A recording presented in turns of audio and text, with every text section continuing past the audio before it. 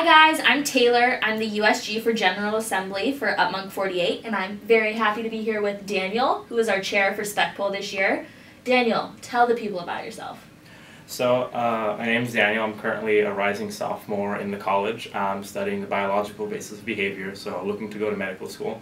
And I've been involved with IAA for about a year now, and I'm just looking to, chair and have a good time with you guys. Totally fun.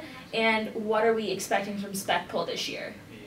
So, SPECPOL is a committee that I've participated in several times back in high school, and I think it's a really interesting committee because it has a lot of influence in regards to, let's say, very current issues. And actually, the topics we're going to be looking at are preventing the establishment of nuclear facilities and the rights of indigenous people, which are not only very current issues, but issues that have been dealt with in the past. So I think that's going to be really interesting. Very cool. And what would your ideal delegate be? So I think an ideal delegate has to obviously be passionate about the topics and be well-rounded in regards to the research and all that, but I also think that it's really interesting when a delegate can really get in the shoes of, let's say, the country that they're representing, and that they really voice the opinion that a delegate from that country would be voicing. That's awesome. What is the weirdest thing you've ever eaten?